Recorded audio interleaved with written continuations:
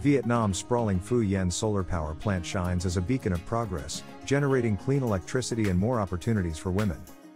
Vietnam is among the largest power markets in Asia, with annual consumption expected to increase by 9% annually until 2030. Vietnam expects to generate 40% of this needed power from renewable sources, and is working to achieve net zero carbon emissions by 2050. To meet this demand, the government turned to the private sector in 2017 for greater investments, offering attractive returns for large-scale solar power projects. However, private sector developers found it challenging to secure more flexible long-term financing.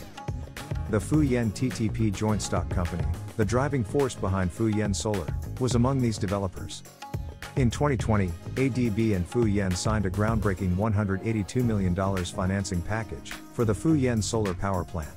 With a $145.9 million syndicated Green B loan, Vietnam's first, the project will mobilize one of the largest commercial co-financing for renewable energy in the country. Supporting this is a $27.4 million loan from ADB, and a $9.1 million loan from ADB's leading Asia's private infrastructure fund. Beyond powering homes, the Phu Yen solar power plant is set to reduce carbon emissions by 123,000 tons annually. But this project goes beyond power generation. It is about breaking barriers. In a traditionally male-dominated sector, Phu Yen JSC is embracing gender equality. With ADB's support, the company is diversifying, providing more opportunities for women in technical and managerial roles.